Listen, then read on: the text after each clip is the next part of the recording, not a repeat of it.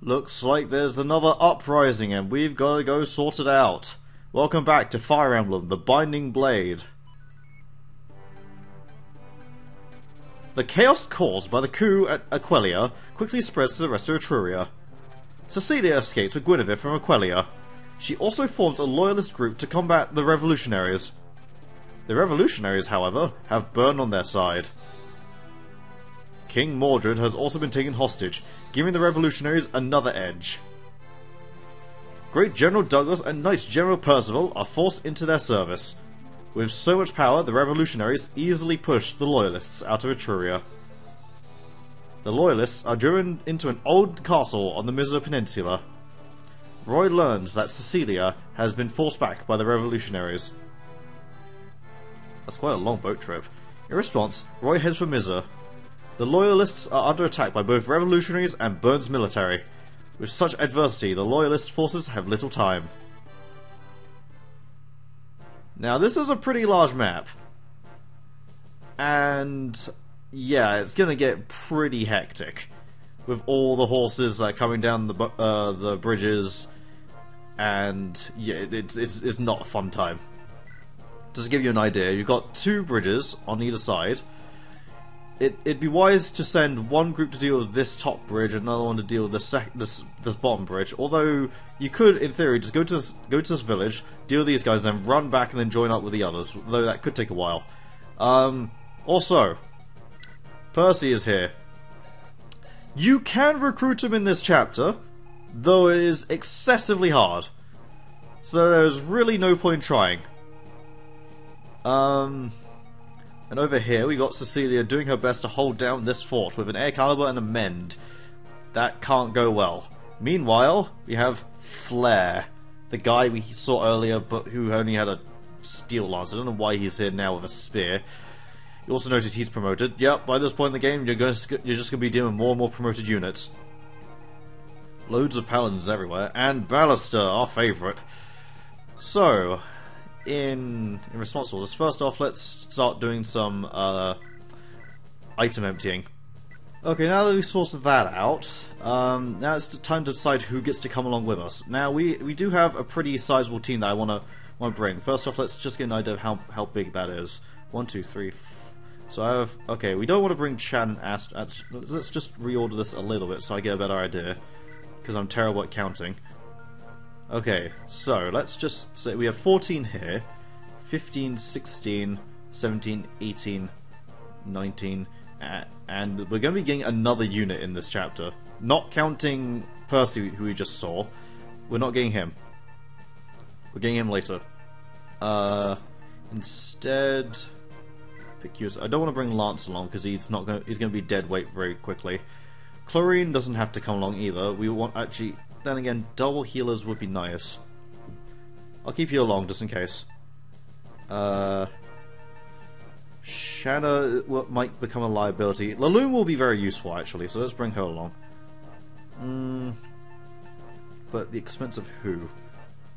Maybe Clarine can sit this one out. We might be fine. Geese. Man, I just have loads of units I just want to bring along for the ride. But I especially want to get Tate up to level because she is really lagging behind. If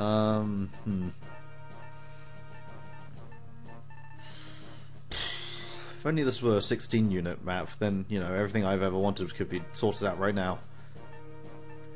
Want to bring Lilina in? I mean, okay. Here's the thing: you can recruit Percival if you use Loom or Elfin to talk to him, but he's going to be leaving this map very quickly. And if you look at that distance we have to cross, yeah, there's very low chance we're going to get there in time. Especially with someone who only moves like 5 spots at a time. So instead...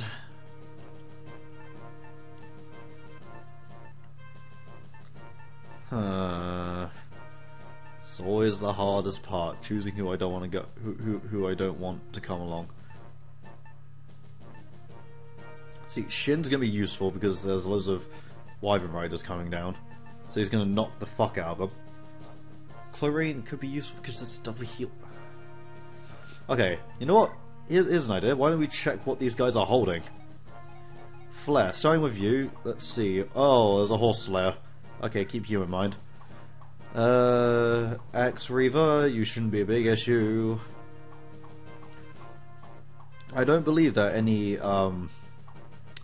real axe users on this map, so actually, in all honesty, I think we could sit out Dieck and Rutger for now, because they're not going to be too useful here.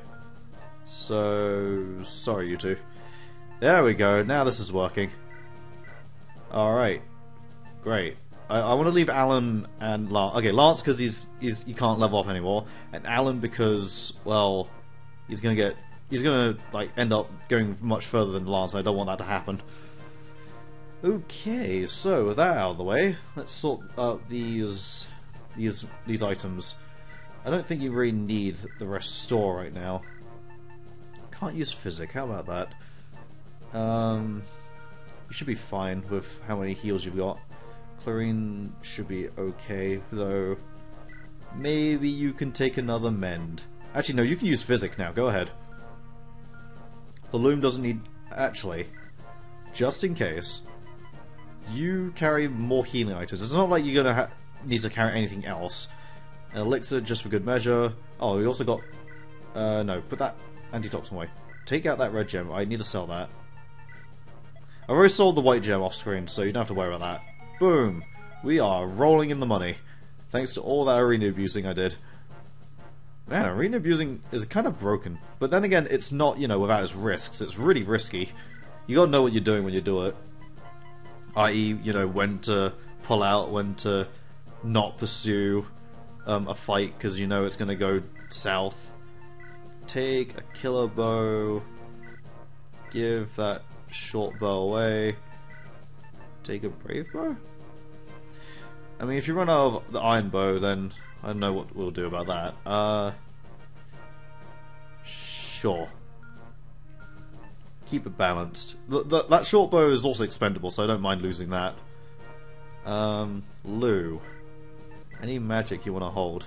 You could hold Air Caliber. You know, that might give you an edge, so go ahead. Lilina's already, you know, fine as it is to just fry the fuck out of them. Speaking of that, we should probably buy another one. Bam, alright. So that's that sorted. You can't buy any dark magic, so Ray is going to be in a bit of a pickle. Because we don't have any more of those. Tate, I can't do much with right now. You. Put that away, you can't use that. Well, you can, but there's no point using it here. Bring the Horse Slayer with you. We don't have to worry too much about the Horse Slayer guy that we saw earlier because, well, Shin and Clarine are coming along and they're the only horse-bound units, and Shin's going to be near the... well, he might go front and center, but I don't know. He probably won't be in that, you know, he probably won't be in that bit bad of a situation. Do you have a halberd? You probably do. Put the killer axe away. You've been just wasting it. There we go. How many... were there any armor knights on this map? I don't spot any armor knights. Very well then. I guess this is the team we're going with. Now I want to pick a small set of units to go over here and sort these guys out. So, this is going to be a bit annoying. Okay, so once again, do the usual splash and dash with fastest units at the back.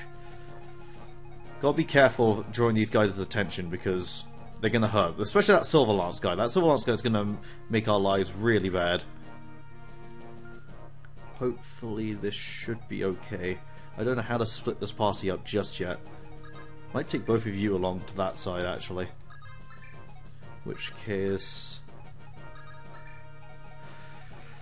okay, I think this is as best as we're going to get it for now. Okay, so let's actually, what do you say about our ranking? Go on. Be honest.